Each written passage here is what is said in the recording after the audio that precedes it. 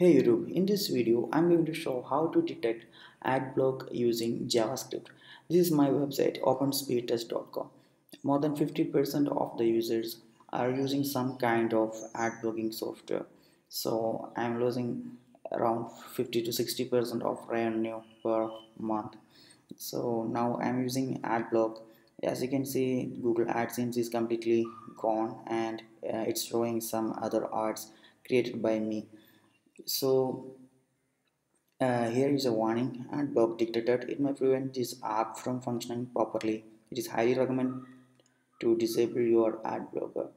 Whitelist open speedtest.com. This is a little message to the user to encourage them to whitelist this website. Also, this is an affiliate ad from Flipkart, and this is from Amazon, uh, trying to generate some income from that.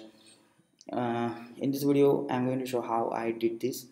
So I can first of all, you should not completely block user from accessing this website or your content, because that is not a good idea.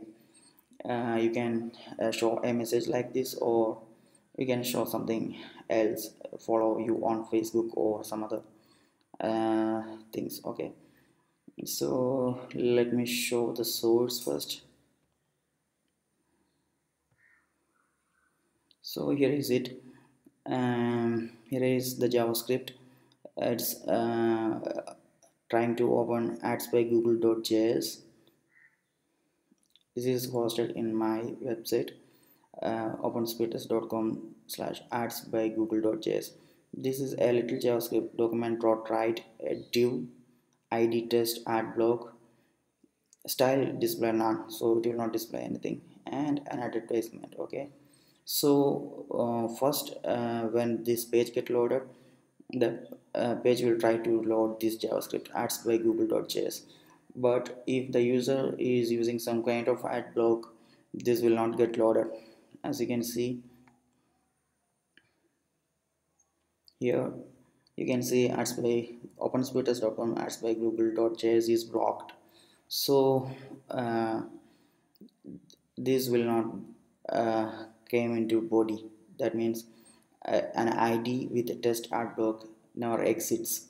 So if, and the next JavaScript block, if document.getElement by id test ad block equal to undefined, so it's not there, so it will be undefined. So I'm going to simply document.getElement by id some here or here, whatever you like, the id name .inner.html, and show your message, anything. Here I am showing an jpg with an affiliate link, or you can do whatever you like.